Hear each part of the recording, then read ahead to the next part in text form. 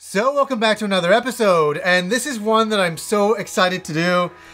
I have filmed this episode twice in 8 years and I never used the footage because I felt I never got it right. But today I'm feeling that kind of mood where I get to talk all about my love, my history with Phantasy Star Online, and there's so much history here. There's so many stories I want to tell you guys, so I'm going to get right into it. So in 1999 and 2000, I had the Dreamcast, and it was promising really exciting things about being able to go online. Now, there was a Sega network in the past, but I never had that, unfortunately. So I was very excited to get my 56K modem and plug it into my Dreamcast. I couldn't believe it. I remember playing Alien Front Online, which was a tank game, running around, and I was doing Arnold Schwarzenegger's voice to everybody. It was so stupid. But I couldn't believe that I could communicate with other players and play with other players in the world. It was unbelievable. Now, as you guys know, my favorite video game of all time is Phantasy Star 1. Discovered it on the Master System, it changed my life. Little did I know that my life would be changed again by a little game called Phantasy Star Online. Now, I remember I was working in a software company and I was checking, I think it was IGN or something back then, and they had 3 screenshots of something called Phantasy Star Online. And my head nearly exploded. I'm like, Phantasy Star and Online together? I couldn't believe it. It was like a dream come true. So this is crazy that I have this from 16 years ago. I loaded the 3 pictures into Photoshop, and we had a color printer at work, and I printed it off because, I was part of that day where I needed printed material. This was even before it made it into magazines. So I got these screenshots and I was marveling over them, and I was starting to dream about playing online in Phantasy Star with my friends.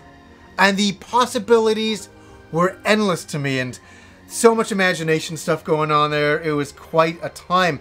So I was part of a very big forum at the time, and we were all gearing up for Phantasy Star Online. And I went over to visit my mom for Christmas, and when I was there, I bought the Sega Dreamcast keyboard. I couldn't believe that the Dreamcast had its own keyboard. I was like, oh my god, this is amazing. And I was starting to prep everything. So I had the Dreamcast, I had the keyboard. The next big thing was, a VMU, and I got a VMU for it. We'll get to the VMUs later. And the day came, and I will never, ever forget it. It's one of those magical moments in video game history for myself. When I first booted the game up, I entered everything in, and I appeared in a lobby. Now, how many lobbies have you appeared in over the years since? Like, so many. It's, everybody's just, they get into it and start swearing at everybody and starts getting crazy. But it was surreal to me. There was that moment where I was like, I saw my character just show up, boom. And I was like, oh wow, this is cool. And then all of a sudden other characters start to load in as well. And all the friends I had in this forum were all of a sudden in front of me. And we're all a team, and I was like, is this real life? Or is this really happening? It was the big jump for me. It was like going from 2D to 3D. Now I was going, to online. It's like the jump to go into VR. It was that kind of jump. And I was like, oh my god. And everybody's like, hey, so you guys want to make a team and go to this level? And it was like, yeah. And it was so wild. I remember the very first level we jumped into was the mine level. And we ran in. And it was the first time when a monster would drop loot, and I'd never, this would become, a staple for online games for years to come. And obviously there's online games before this, but this is my first online game, where a monster dropped loot, and one of the guys in our group, I think his name was like Skylar or something, he ran up and grabbed all the loot. And we were all so fucking pissed off. We're like, what's the deal with this, man? Like, holy crap, what are you doing? And he didn't give a crap. He's just like, oh, you just can grab it, anybody can grab it. And I was just like, oh, I was like, I'm a team player, so I'd be like, going, hey, I found this item. Do you want it? Yeah, I started to realize that people were very greedy in these games, and the sense of honor was not there online. That was my first lesson about that, but it was an incredible night, and it was the first of many, many nights. And I stayed up till I think 1 in the morning, and I got up for work at 7, and all I could think about was getting back online, and that's what I did. I got back online. And I would come home, so I just to explain, I would come home from work, I get home about 5 o'clock, quickly eat dinner. This is very much like the Final Fantasy 11 story. It was the same kind of idea. Finish dinner, get that crap out of the way, and I just game for 8 hours straight playing Phantasy Star Online. And I started really making some serious friendships within the game. One of my good friends was too extreme, and we were very, very similar. We were both very kind of, at the time, very punky types of guys, and we had the same kind of upbringing, and it was really interesting. And this guy I could trust with my life, and he followed me into Final Fantasy 11. He was like a brother to me within this game. It really was. And I remember one time he invited me down, and he's like, you got to come down to the forest level. I was like, why? And he'd gotten a double saber. And it was the most exciting thing I'd ever seen. It was like, Darth Maul's double saber. I was like, oh my god, this is so awesome. And then the hunt for rare items began. And something else I want to note about the beginnings of Phantasy Star Online was we were paired with the Japanese players around the world. And I gotta say, the Japanese got the game a little bit ahead of us. And so I remember walking into games, and these Japanese players had all the best gear, and we're always so jealous of the Japanese players. But the translations within the game helped us communicate. It was a pretty rudimentary system, but it worked. It really, really worked. And so after that, the whole online community really took off, and it was funny. I created a group called the Strikers. And why I created this group was because there were so many looters, and there were so many people who would steal your equipment, and they were just assholes. They're just, so what was, I know it sounds so dumb, but I remember some guy stole some equipment from a friend of ours, and me and my friend Too Extreme were jumping. We were following him to all the different servers. He's trying to get away from us, and we were very, very good at finding him. And we eventually harassed the guy enough that he gave all the stolen equipment back to a friend of ours.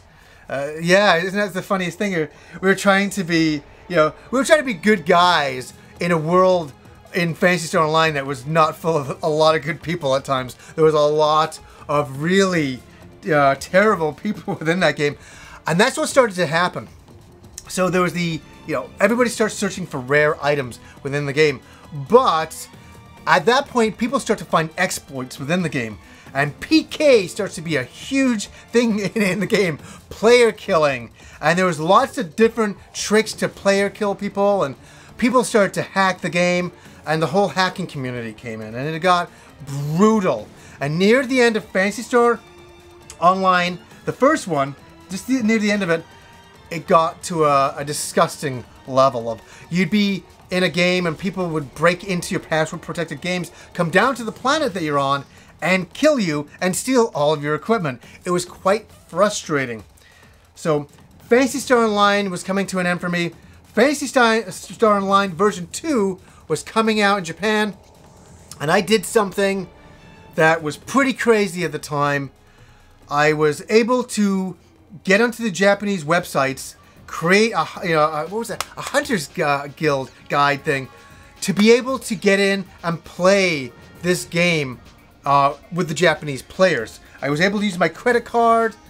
I did a whole bunch of crazy things, and it worked. And the game came out, I imported it, got it like day 2, and I started playing with the Japanese players.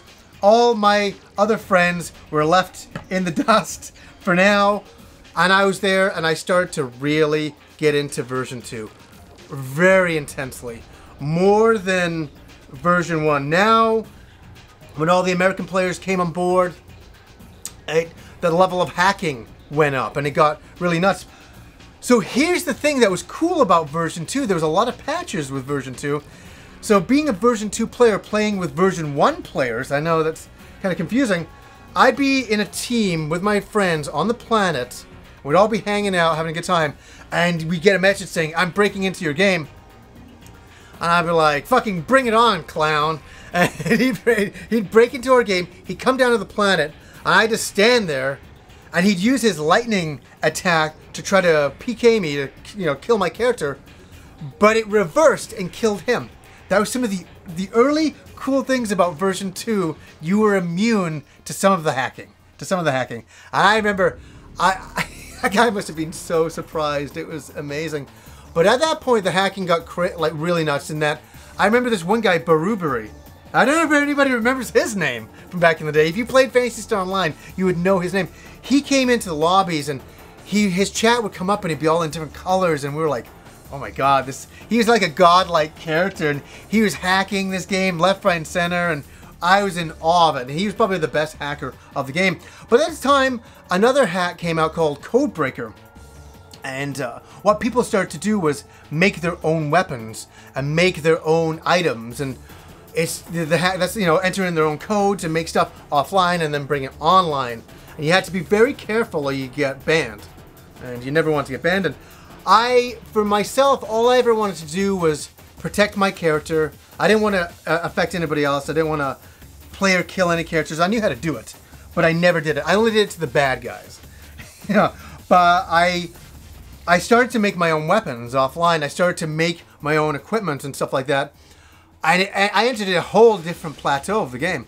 I ended up with every single rare item in the game, plus some. I started creating items that didn't exist within the game and giving them plus 99. It was a lot of fun. And I only kept these items for myself. I didn't distribute them or dupe them, and that was the whole big thing, was duping items. I have a story about Rob. This is a funny story. This is before version 2 happened. We're still in version 1. And what you would do when you want to trade items from one character to another, you'd both be in the lobby in Pioneer 1. You'd both be hanging out there. And what you'd do is you'd drop all of your items on the floor, and your friend would stay in that lobby while you left with another character and came back and you picked up all the items. So I remember I said to Rob, I said, "Okay, listen, just so you know, I'm going to drop all my items. Stay in this lobby. You do not leave. Don't leave. Because if you leave, everything's gone." He's like, "No problem." I said, "Seriously, I got so much rare stuff," and it was all original rare stuff too. And I said, "Okay, everything's good." Yeah, everything's good. Okay. I log out. I get my other character. I bring that character back. And I'm searching. I'm like, "Where's the room? I can't see the room. Where's the room? Where's the room?" And nothing.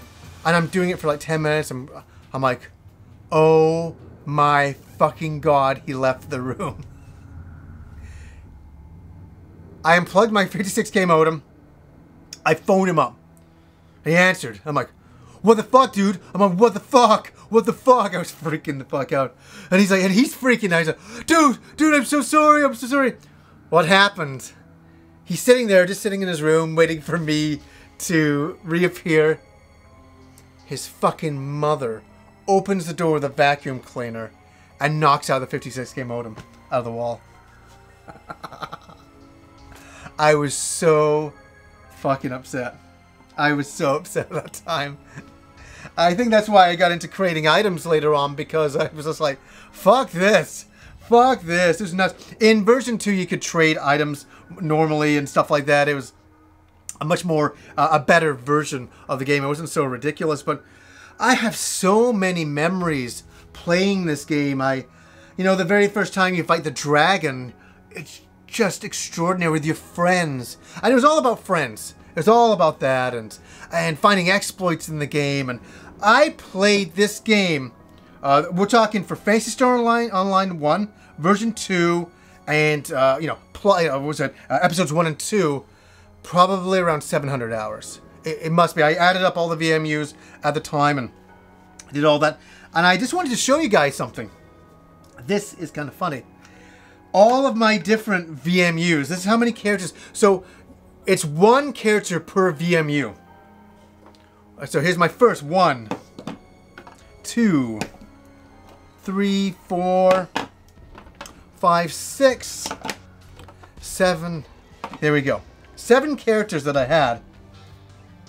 And what's really nuts about this is, for this episode, I had to capture all of those characters on these VMUs. And it's 16 years later, and every character is still on that VMU. Pure miracle. I was like, oh, most of my characters are going to be gone. They'll probably, you know, the battery died or something like that. No, there's still, every character was still there. All the items I collected, everything. And one of the main items that I always wanted was an Opa Opa mag. A mag is an item that sits on your shoulder. It gives you enhanced abilities. It's really a kind of small representation of your character visually as well. And the quest for Opa Opa was intense to finally get it. You needed the tears of Opa Opa. It was nuts. But I was able to finally get Opa Opa, and it was so warmed my heart so much when I saw him that I still had the item in the game. I had a great time with the first one. I'll come back in the future and just do separate memories because I have so many of them. Now, I decided to go the Japanese way again for, you know, Phantasy Star Online episodes 1 and 2, which were new episodes within the Phantasy Star Online universe. So there's different levels, new characters, new weapons, items. For me, pure heaven. So what I did was, I had a GameCube, and they were in my local mall. I could take my GameCube, and I'd drop it off for 2 weeks. I'd get it back, and they had modded it, so you could play Japanese games. They had a little switch back and forth. We'll get to that switch later on as well. And I transferred my Hunter's license. It was the Hunter's license over to this one. And I got the keyboard that I've shown you guys before, the hybrid keyboard, just so unusual. And I could plug, and I had to get a broadband adapter for the GameCube, plugged in my, you know, at that time, cable modem finally. Didn't have to use the phone lines anymore. And I started to play this game long before it came to America. It was a really amazing thing, and I made it into a magazine. I was hanging out with everybody from PSO World. It was one of the biggest Phantasy Star Online websites of the time. It was very, very active. It was very, very active. And we all met in a lobby. And it was really weird to be one of the few English-speaking, you know, like people from the West playing the game, you know, because it was only Japan only. And so I got some great friends in that version of the game, and I thought, I can't wait till they link the American servers when the game comes out. We can all have a great time, and I'll be lightning years ahead. I was very competitive back then, very crazy competitive, especially with Phantasy Star Online. I wanted the best equipment, I wanted the best characters. I was nuts. You don't know how many characters I took from level 1 to 100, and I could actually do it in like a day.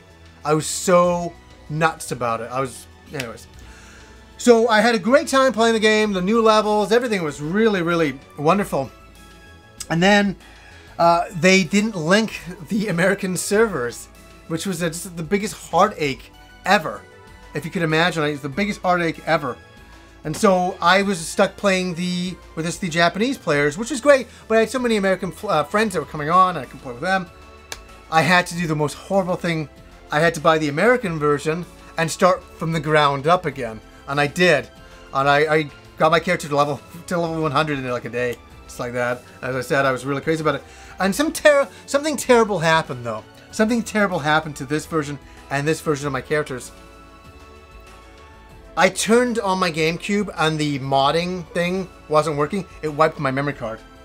Yeah. It wiped, and then my other memory card got corrupted. It came back to haunt me.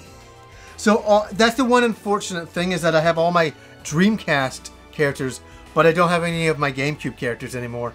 And that's horrible because I had everything. I had all the new characters, all the best stuff, and all of it's gone now. That's the one.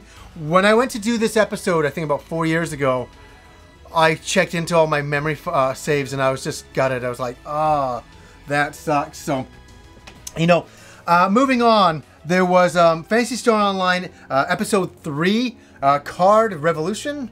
Revolution. I never liked it. I was never a fan of it. I'm not a big card game fan. I'm not really into card games too much, but I appreciated it. I think a lot of people liked it at the time. I never played it online at all. The next up thing, and I'm not going to go too much into it, was Phantasy Star Universe. I spent I didn't like the game too much, but I played it for like 250, 300 hours. I can't remember now. I played that a lot on the Xbox 360. It never felt as good as Phantasy Star Online.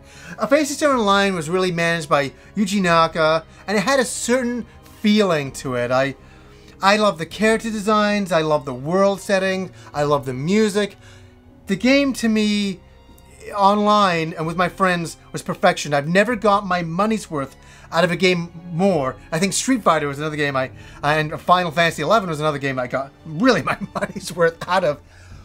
But, you know, the Phantasy Star universe never quite lived up to the original in my mind, and unfortunately, my love is always for the original Phantasy Star Online into the GameCube versions. It was such an incredible time playing with your friends. I used to laugh in that game like nothing else. I did all my socializing in the game. I just, you know, with my friends, that's all we did. You know, fuck dating women. I just wanted to play Phantasy Star Online.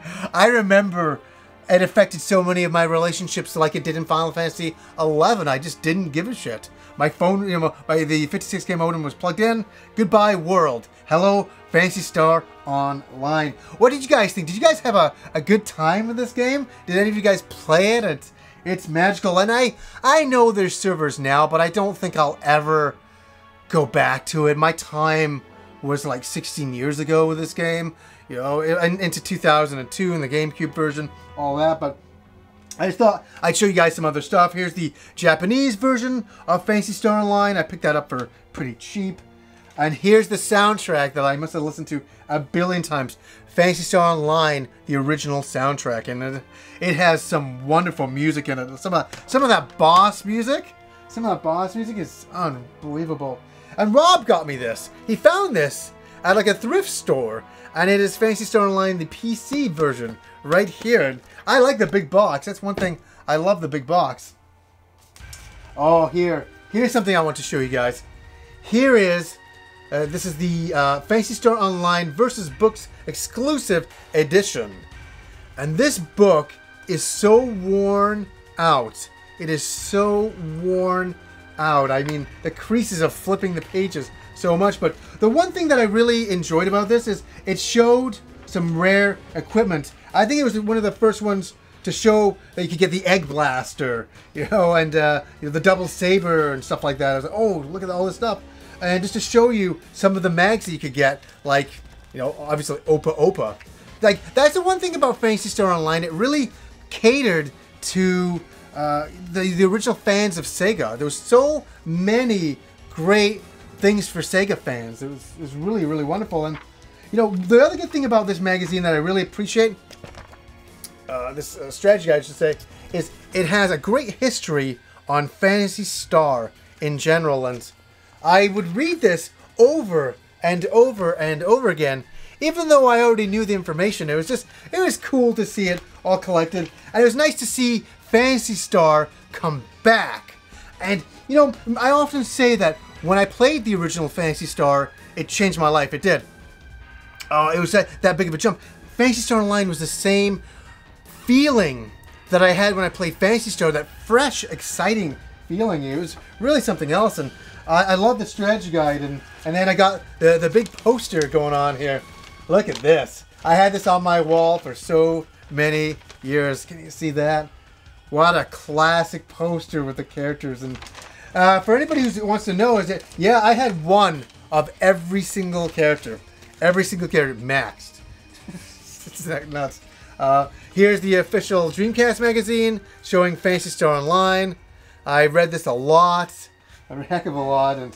And being, you know, so crazy about the series, I had to get Phantasy Star Online, the Book of Hunters, which is the art book. And for anybody who is really serious about this game, you had to get the Book of Hunters back in the day. You really had to, because it's funny, the character designs and the monsters, it felt really tangible, very real to me, and I really got into the world setting. I bought what they were selling in the creation, and let me say, Phantasy Star Online is just full of repetition. It's full of repetition, doing the forest level, you know, the mines, the caves, you know, over and over and over again. But It was so fun running around with your friends, discovering new weapons, new items, showing off to your friends the newest, greatest stuff that you got. It was that game, and I had never played an online game. And the first game I play online is Phantasy Star? Yeah, it all made sense to me. It was just a wonderful time, and I'm so glad that I can finally come in here and talk a little about Phantasy Star Online, because I've been meaning to do it for so many years, and I'm like, today's the day. What do you guys think of Phantasy Star Online? I haven't played Phantasy Star Online 2. I'm hoping, cross my fingers, for a PlayStation 4 release over here. Let's see if it happens. So anyways, guys, until next time.